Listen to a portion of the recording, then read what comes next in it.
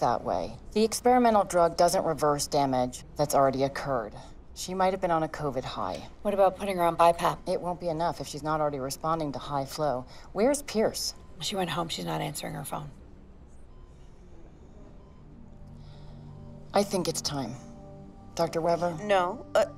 She said she didn't want to be on a vent. Unless it's a last resort. Well, Meredith's lungs are at a breaking point.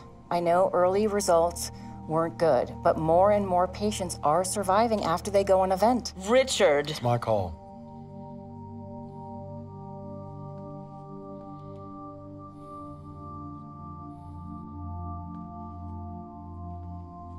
Do it.